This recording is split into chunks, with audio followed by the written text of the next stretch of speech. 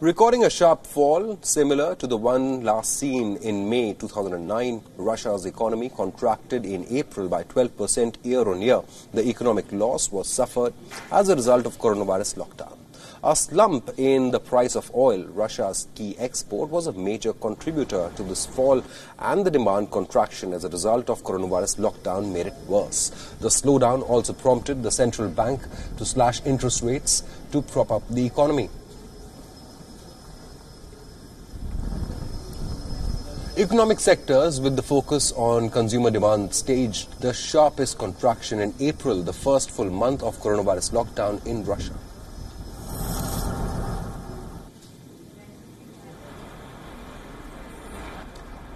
In the first 4 months of 2020, gross domestic product shrank by 1.9% in year-on-year terms, revising March GDP growth to 0.8% from 0.9%.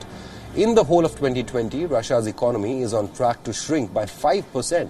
Retail sales fell more than expected in April, while unemployment jumped above forecasts as the coronavirus outbreak gained momentum in Russia, which now has the third highest number of cases globally.